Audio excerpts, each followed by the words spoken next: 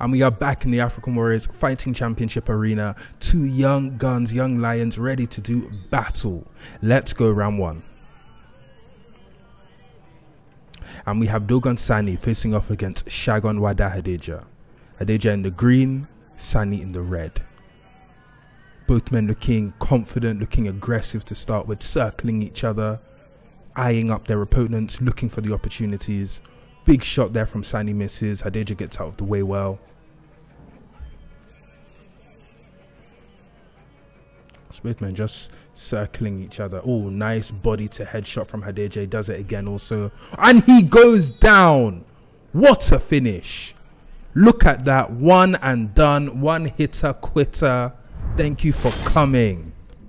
What a blow from Hadeja. There's that body to head that he did. Then he repeats again. Body, head. Very swift. And boom, boom. Right on the chin. Sends Dogon Sani crashing down like a sack of potatoes. What a finish. Wada Hadeja with an absolute brutal knockout. Great showing.